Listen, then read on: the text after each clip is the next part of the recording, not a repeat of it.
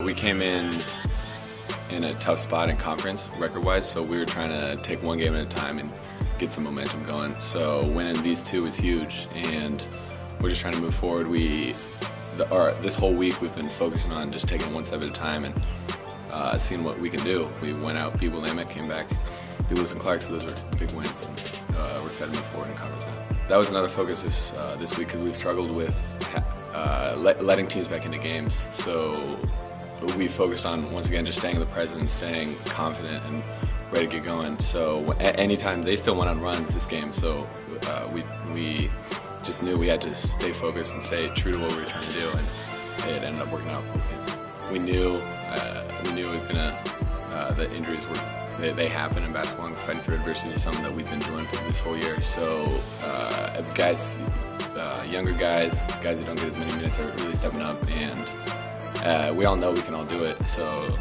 I'm not surprised. I'm glad we're able to do it.